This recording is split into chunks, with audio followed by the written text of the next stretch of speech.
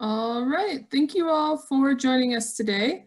This is the third in our weekly Archaeology and Preservation Month webinar series that is going to be happening until at least June.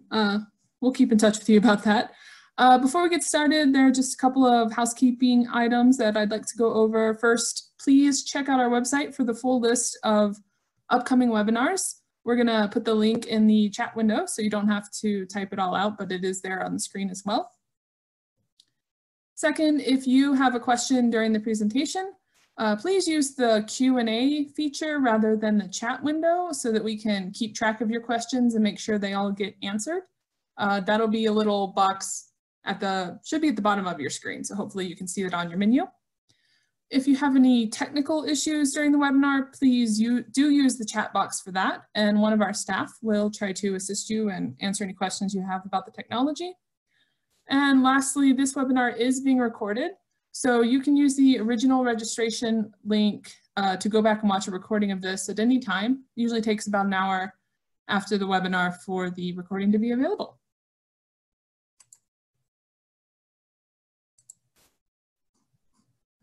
So I guess I'll start off by introducing ourselves. My name is Eric Duvik, and I'm the Preservation Planner for History Colorado.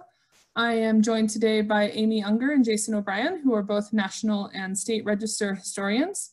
And we all work in the Preservation Planning Unit of the Office of Archaeology and Historic Preservation. And since we're covering so much material today, I asked Amy and Jason to come answer any questions that might come up during the presentation. So feel free to ask those throughout at any time, and they'll try to get back to you as soon as they can. So as I mentioned, we're going to be covering a lot of content in a very short amount of time today. So I'm not going to be going into a lot of detail on each topic. The goal is to help you gain some awareness of historic preservation practices and how they might affect you in your daily life. But as we go along, Jason and Amy will be providing links to some additional resources in the chat window, so you can get additional information if you're interested in a particular topic. So I will go ahead and note now that we won't be talking much today about archaeology because I'm not an archaeologist. So I highly recommend tuning in for next week's webinar to learn more about that topic from our Assistant State Archaeologist. And we'll post the link to the registration link for that webinar in the chat window. And there it is. So let's start at square one. If you are new to this, you may be wondering what exactly we mean by historic preservation. Essentially, it is the study, documentation, designation, protection, and physical preservation of buildings, the thing most of you are probably sitting in right now, structures, which are things like bridges and water towers, districts, which are collections of these other types of resources, sites like battlefields or archaeological sites, and objects like statues and fountains. You may also hear these referred to in more general terms as cultural resources or historic properties. You'll hear me use that term a lot today. But the basic gist of it is that we are trying to save old stuff built by humans in our environment for future generations. So why do we do this work to preserve buildings and these other types of cultural resources? There's obviously numerous reasons, and you might have some that are personal to you or to your community, but these listed here are the ones we hear about most often when it comes to historic preservation. Obviously, many communities take a lot of pride in highlighting their history and preserving these physical reminders of the past, and as a result, they also benefit from things like downtown revitalization and heritage tourism, which is more than a $7 billion industry in Colorado. Or, of course, it was before, probably this year. But we also see that preservation provides space to develop small businesses and affordable housing because you're using existing building stock. This also creates more jobs than new construction because the work is focused on skilled labor rather than creating new materials. So provides more local jobs to people in your community. If you would like to learn more about the benefits of historic preservation, I would recommend checking out our most recent statewide economic benefits study. And another great study called 24 Reasons Preservation is Good for Your Community. We're going to put, oh, there are the links in the chat window for both of those. So I highly recommend checking those out. So to really understand historic preservation, I think it's helpful to know about its history. I know, of course, we're going to have to do a history lesson. And of course, we could spend a few hours just on this topic today. So I'm going to talk about preservation only in the United States and just touch on some highlights, so bear with me. So in the past, preservation activities were largely supported by private individuals, and most often women had a prominent role in preservation, which incidentally they still do today. The early goal was primarily to save individual landmark buildings for their historical associations rather than their architectural significance, although of course many were architecturally significant.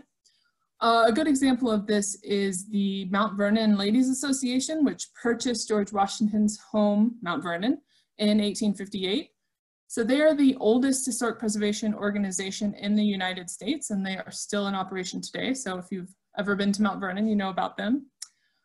In 1889, we also saw the creation of the country's first statewide historic preservation group, which was the Association for the Preservation of Virginia Antiquities. I think today they've shortened it to Preserve Virginia or something like that. But anyway, they saved the powder magazine at Williamsburg in that same year, 1889. So as you can see, the desire to preserve our history has been around for more than 150 years. The federal government began to take responsibility for protecting historic properties around the turn of the century. Also in 1889, the government took their first step to protect prehistoric archaeological sites by creating the Goodman Point Archaeological Reserve. That concern for archaeological sites also resulted in President Theodore Roosevelt signing the Antiquities Act into law in 1906. And that authorized the president to declare by public proclamation historic landmarks, historic and prehistoric structures, and other objects of historic or scientific interest. That same year, the president also created the first national park intended to protect, not the first national park, the first national park intended to protect a location of cultural significance, and that was here at Colorado at Mesa Verde. Things were then organized a bit more through the creation of the National Park Service in 1916. And of course, these activities only applied to sites on public lands, but private citizens and local governments were also getting involved in the preservation movement. In Charleston, South Carolina, they passed the country's first preservation ordinance to stop demolitions in their historic district. And then private organizations like the Colonial Dames and the Daughters of the American Revolution were also working across the country to save historic places. In response to the Great Depression, the federal government also employed citizens documenting historic buildings across the country. And we're going to post a link to the Library of Congress so you can take a look at some of the amazing documentation that came out of this program. It's called the Historic American Building Survey. And there's some really cool photos. That's the best part. And lastly, the feds got things better organized in 1935 with the Historic Sites Act, but more importantly, explicitly stated for the first time that historic preservation was a national policy.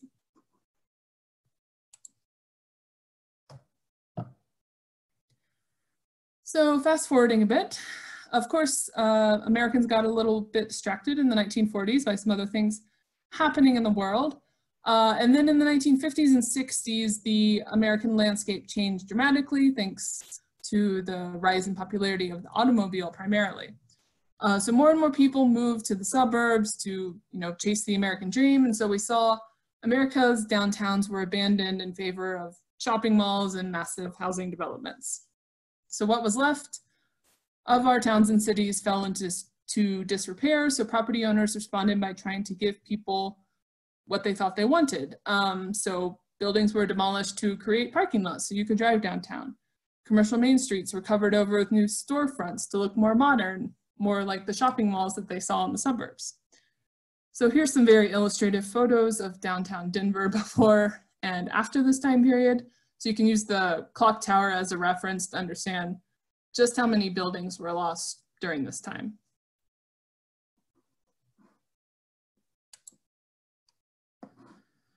The interstate highway system was also created during this time, which also impacted our downtowns in a pretty major way, both for big cities and small ones. In the bigger cities, the interstate destroyed entire neighborhoods, usually those where people of color lived, or they cut neighborhoods off from pedestrian access and destroyed them in that way. In smaller communities, the interstate bypassed them completely and destroyed their economies in the process because they lost all of the tourism and that highway traffic. So clearly I'm oversimplifying some very complex issues in American history, and I'm not even going to address things like redlining or public housing. The moral of the story, what I want you to understand is that we were losing buildings and losing our sense of community in the process. And so some people started to take notice. The US Conference of Mayors formed a special committee on historic preservation, which authored a document called With Heritage So Rich, complete with a foreword by Lady Bird Johnson. And so this was in 1966. And so we're going to put a link to the document in the chat window as well. But the important thing to know is that this group not only called out what was happening in America, but identified a path to perhaps help fix these problems. So in response, Congress passed the National Historic Preservation Act of 1966, which created the historic preservation movement as we know it today.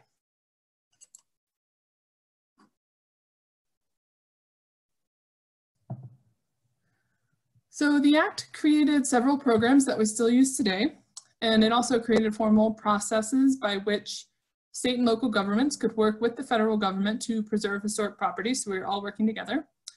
It also set our national policy, so we were all working under the same programs, standards, and ideas that could then be adapted to what was happening in our states and communities.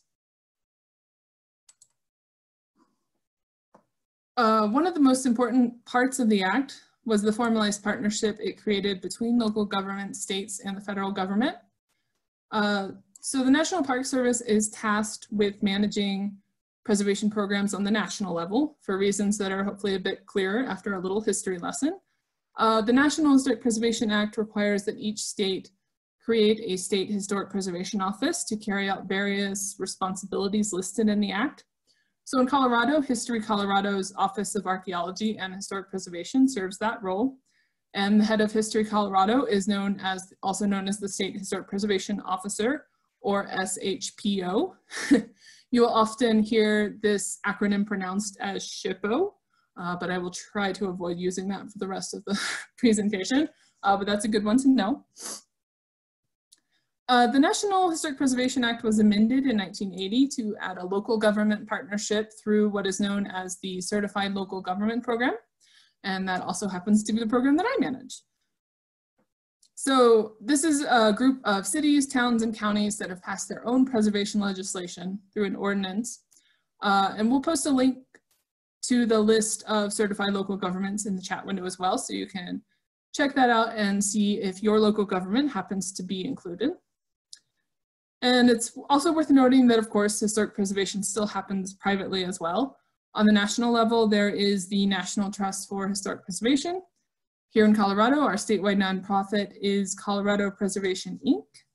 And then on the local level, it really varies, but you might have a local historical society or maybe an organization specifically for historic preservation, such as Historic Larimer County.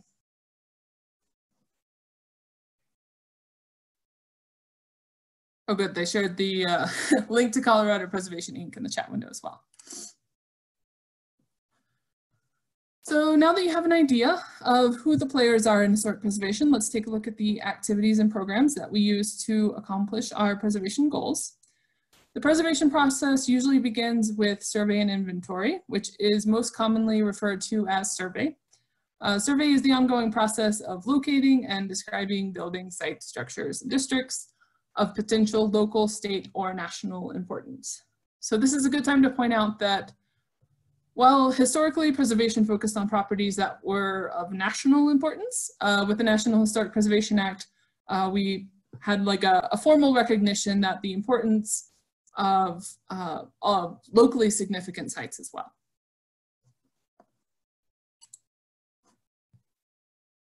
So getting back to survey, the primary goal is to document historic properties, so that they can be evaluated for their significance for the various levels of registration that exist. And we're going to be talking about the different registers here in a minute, but the main takeaway is that we want to understand why a property is important and if it is important on the national, state, or local level.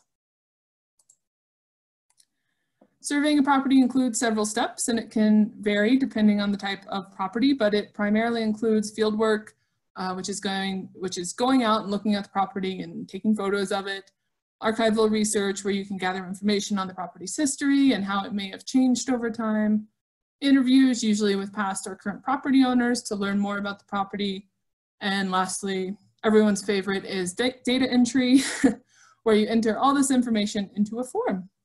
And so everyone in the state of Colorado uses the same forms to make things easier to find and to make it easier to share that information in our database.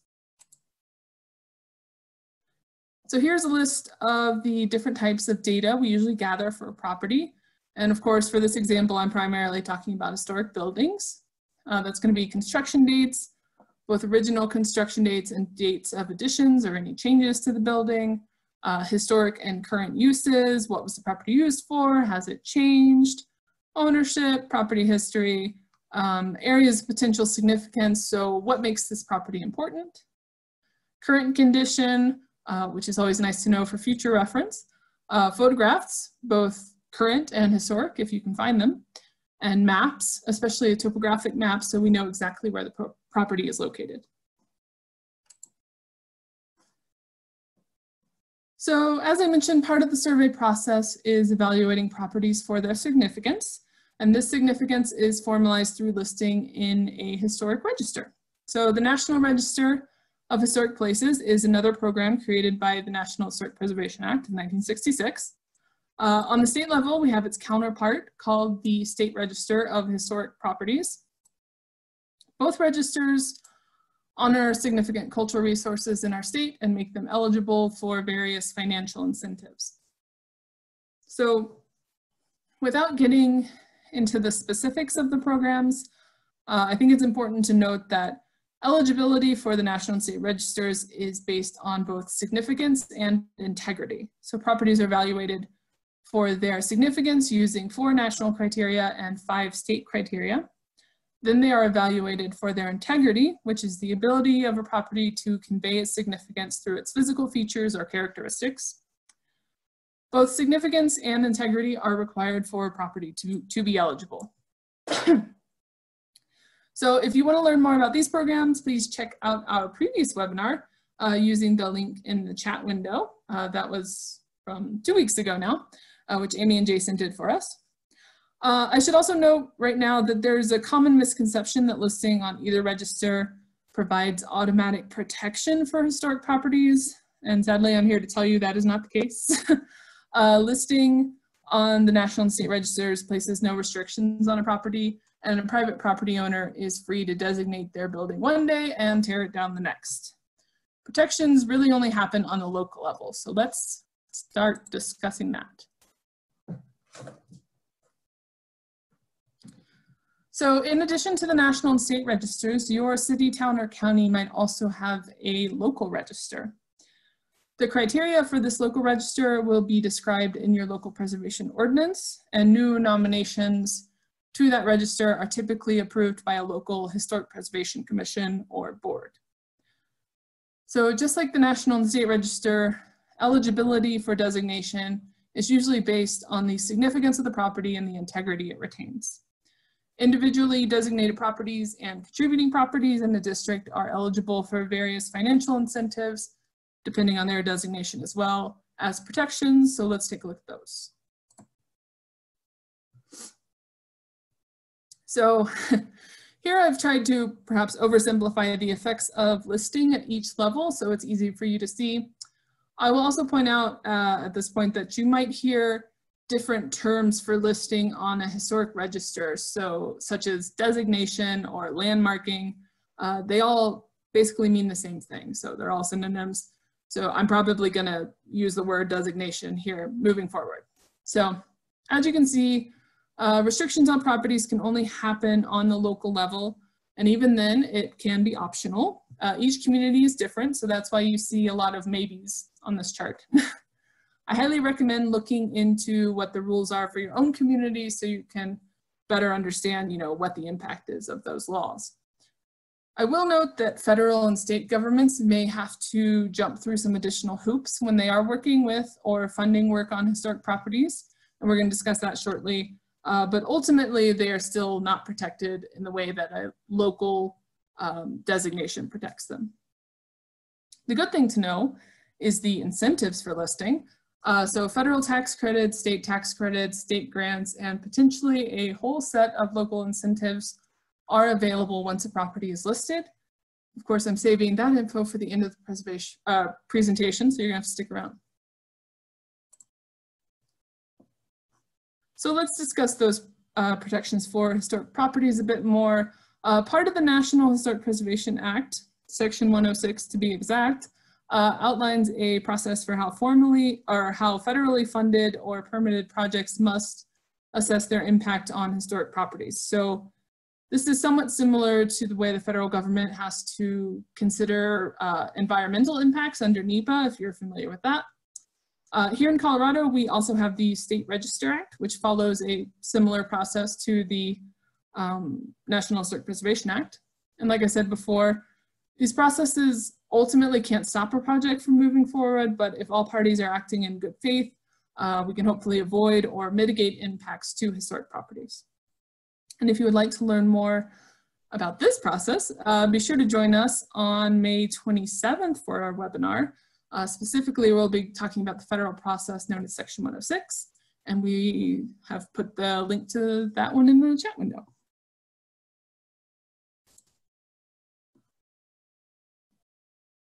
So locally designated properties may be reviewed by a local historic preservation board or commission in a process we call design review.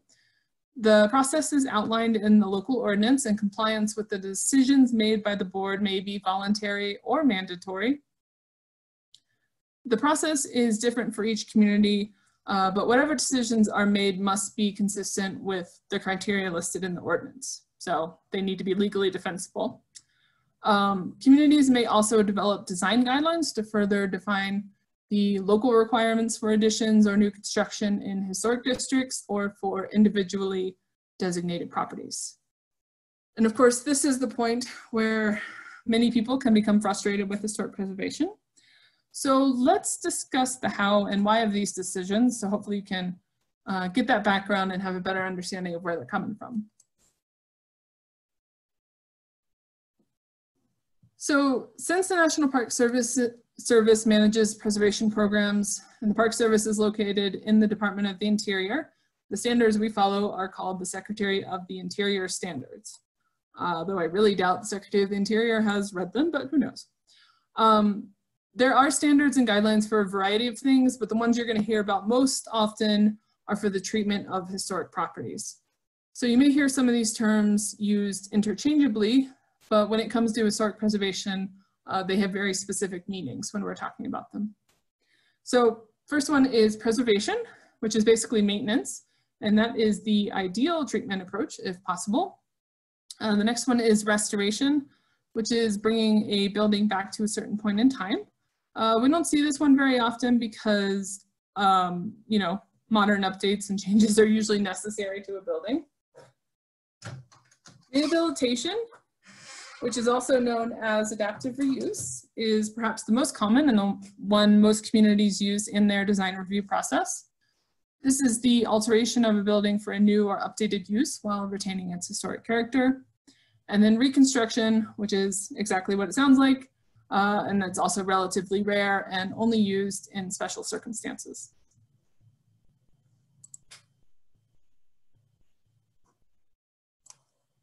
So sorry, having technical issues here.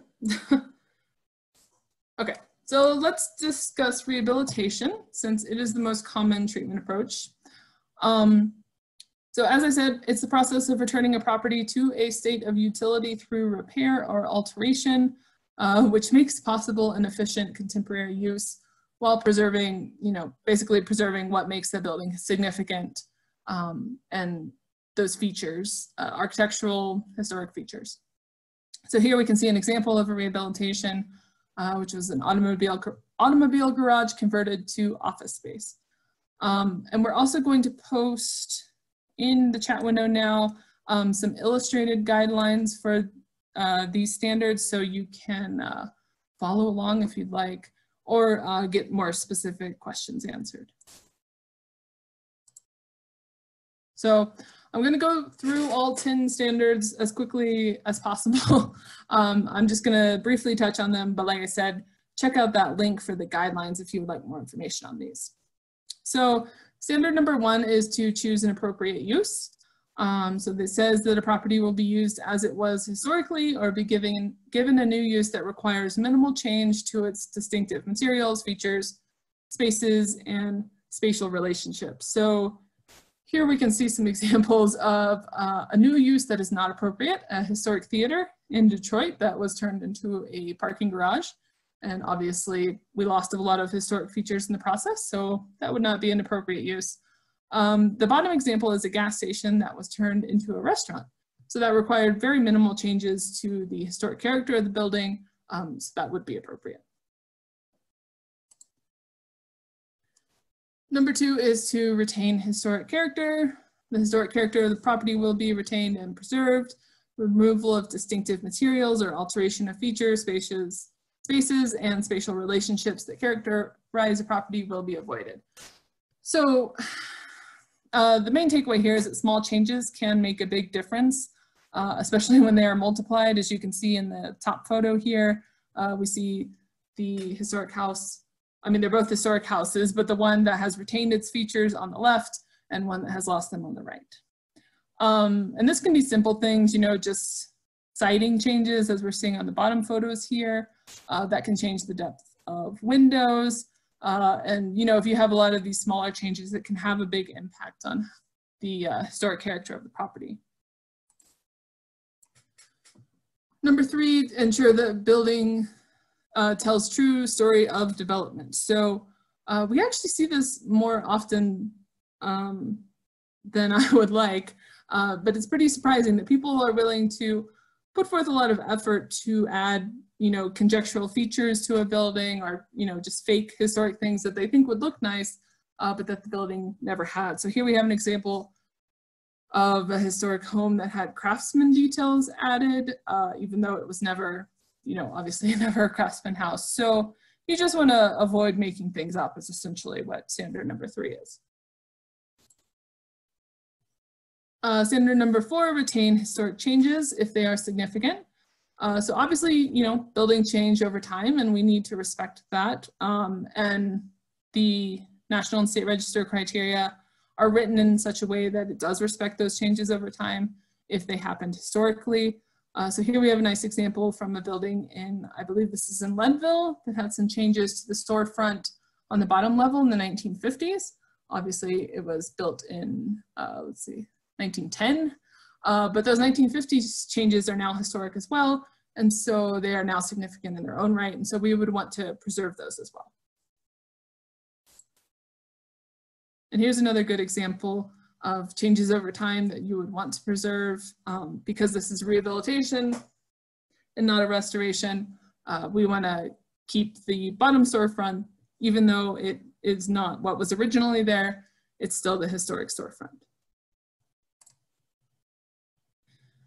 Number 5, retain character defining features.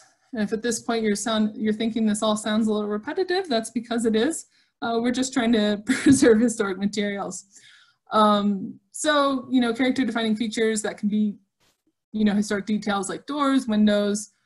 Here we see the brick pointing techniques. As a whole, these can all make a big difference on the integrity of the property. Number 6, this one's pretty easy. We want to repair rather than replace. So we most often see this with windows. We want to repair historic windows rather than replacing them.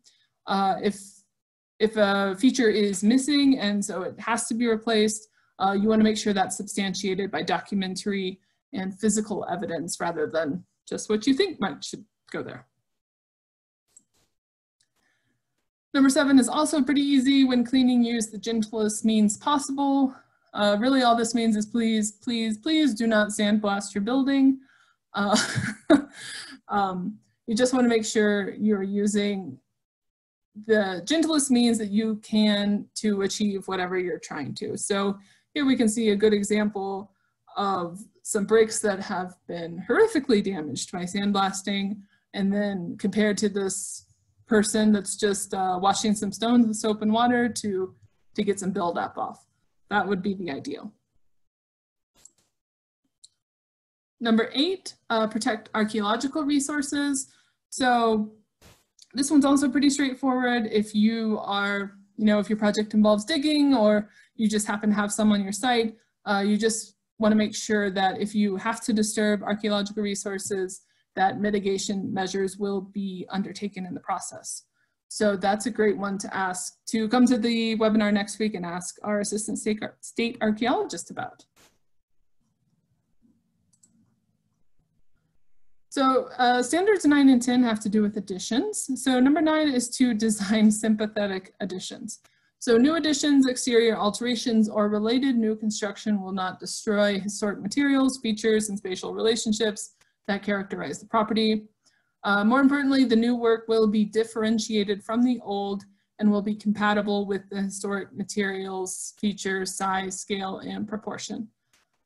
So obviously that's a little more vague than the other ones. There's a lot of ways that you can design an addition that's going to be appropriate. So there's no, black and white, yes, no, this is going to be a good addition and this isn't. And that's when we can run into some difficulties, with the design review process I was talking about. But the nice thing is there's a lot of room for creativity in the process. So, if an architect is designing an addition, there's lots of options. And so here we have an example of a sympathetic addition. Obviously it's basically for an entryway and elevator access on the right. The addition is set back, but they've tried to carry over similar colors. The rhythm of the windows is all similar materials, brick, but it's not exactly the same. So they haven't made it look as if it were there all along, but you don't, your eyes aren't drawn to it. That's the goal. And then number 10 is to make additions reversible. So that just means, if you have to remove the addition in the future, you want to make sure that you've still retained the integrity of the historic property and that it's not ruined beyond repair. So we see that a lot. If you were going to add a second floor to a house, obviously that's going to irreparably change that house. So, that would not meet this standard. But if you're going to add an addition to the rear, as we can see in this example, you can make that entrance through an existing window or an existing door. So if you were to take off that addition at some point in the future, all you would have to do is put that door back. So that is the fastest I've ever gone through those standards, but hopefully that just gives you a nice little taste of what to expect if you ever have to go through the design review process. And so now that you've sat through that, I will start telling you about the incentives for historic preservation. This is the fun stuff. So what exactly do you get for following all these rules? On the local level, it's going to depend, as I've said, for everything else. Each community is different. They all have different incentives. Here's just a list of some different types of incentives that might exist in your community. Sales tax rebate, low or zero interest loans, exemptions and variances. So you might get those from your planning department or your planning commission. Technical assistance, you might have, professional preservation staff for your local government that are there to help you and could advise you on what to do. There might also be easements, property tax rebates, and some communities even have their own grant program. So definitely worth looking into. On the state and federal level, as I mentioned, we have the tax credits. We have the State Historical Fund, which is our state grant program, and I'm going to go over these in more detail. There's also a revolving loan fund through the Colorado Historical Foundation. and then the federal rehabilitation tax credit. So let's talk about rehabilitation tax credits real quick. So you all already know what a rehabilitation is. We've gone over that in probably more detail than you wanted. But hopefully you know what a tax credit is as well. That's something that directly reduces the amount of tax owed to the government. So that's different from a deduction. So $1 of credit equals $1 in tax reduction. That's going to be based on the percentage of the total project cost. So for example, if you had a 20% tax credit for your project and $100,000 in cost, you would get $20,000 in tax credits. So there's two types of tax credits. There's the federal and the state. On the federal level, that is only available for commercial or income producing properties. In the state, we have that available for commercial as well as residential properties. So if you're a private homeowner, but you have a designated property, you could be eligible for a tax credit. Just to make this super clear, when I say commercial, I mean income producing. So that can be a rental property. We're going to consider that as a commercial tax credit rather than a residential one. Residential is just when it's owned by you and you live there, or it's your second home and you're not renting it out for additional income. So here's a list of what costs are allowable for these tax credits. So we call these QREs, the Qualified Rehabilitation Expenditures. So it's basically all the materials and labor that would go into your projects, so roofing, siding, masonry, windows, etc. Things that are not allowed is acquisitions. Obviously, you can't use the tax credit to purchase property.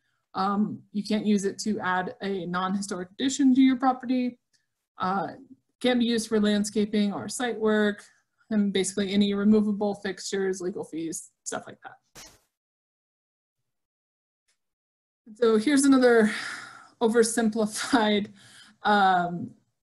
table for you where I've tried to contain it all into one slide for you for the tax credits. But if you want to learn more about the tax credits, we're going to put a link in the chat window so you can go to our website and learn more about each of these.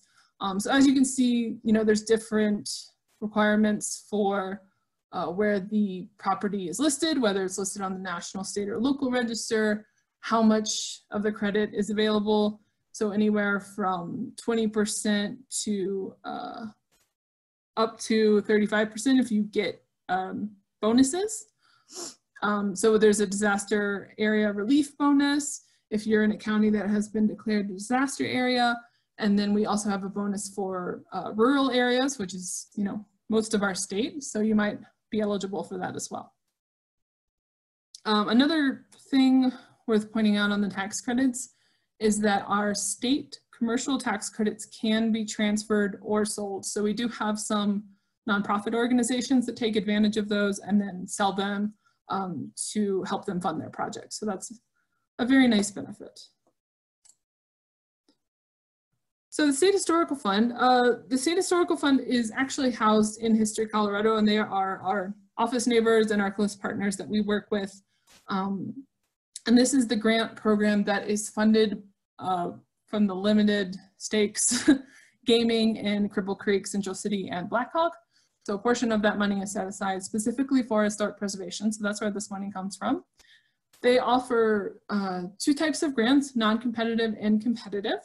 The non-competitive include archaeological assessments, historic structure assessments, emergency grants, as well as survey plans, which is not listed here on the slide, but that is another thing that they offer.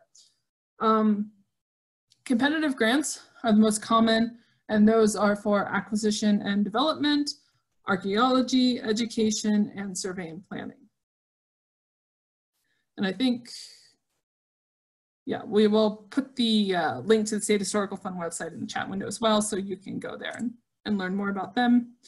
Right now, they have two application deadlines per year, in February and in August. In April and October. And then award notification depends on whether you asked for less than $35,000 or more than $35,000. So you can learn more about them on their website, and I highly recommend that. I know most communities in the state have already taken advantage of the State Historical Fund and received a grant, so it's a great program. Another thing I want you to be aware of is the Rocky Mountain Center for Preservation. So this is like brand new here in Colorado. It is located in Leadville at the Healy House Museum, if you've ever been there. So this is an educational resource for training and preservation and its trades in Colorado. And so I highly recommend checking out their website. We'll put that in the chat window as well. And specifically go to their Facebook page, because that's where they're going to be posting all of their training opportunities. So they were having window workshops and Adobe workshops. Obviously, a lot of that has been canceled now, but as soon as we are able to, I know that they're going to be offering those again. So be sure to check that out. And to wrap up, just a couple more things. Preservation organizations that you would want to be aware of. We already talked about some of these. If you happen to be part of a Historic Preservation Commission, I also recommend checking out the National Alliance of Preservation Commissions. So that's a group of preservation commissions from all across the country. That's a great resource. They have a conference every other year that you should check out. Here in the state, we've already talked about History Colorado. Colorado Preservation Inc. does an amazing conference every year in early January, February, called the Saving Places Conference. So if you're interested in getting into historic preservation, that's a great conference to check out. Colorado Main Street, that is housed in the Colorado Department of Local Affairs. That's another great resource for preservation. If you're involved in, downtown revitalization in your community, they're a great one to check out. The Colorado Historical Foundation, I mentioned them for those low interest loans. And then the Colorado Archaeological Society, you can also check out their website. And then I think that is it. So obviously, I know I've covered a lot in a very short amount of time. And we're only really scratching the surface here. But we do have more webinars coming up that are going to cover each of these topics in more detail. And you can always utilize the resources on our website, which is listed here, historycolorado.org/preserve. And then I've also listed the National Park Service website, so you can take a look at their website for historic preservation. So I will check out the Q&A and see if we have any open questions, but I'm sure Jason and Amy have already answered those, hopefully. Or maybe we haven't had any.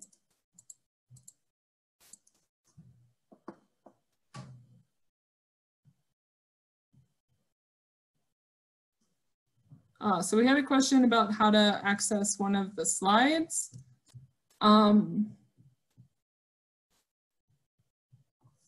So like I said, we'll have the recording, and if you would like to send me an email, I can email you a copy of the presentation so you can have a copy of all the slides. And if you're a member of a CLG and you are attending this webinar for your training, this webinar will also be posted on our CLG website, so you guys will also have access to that.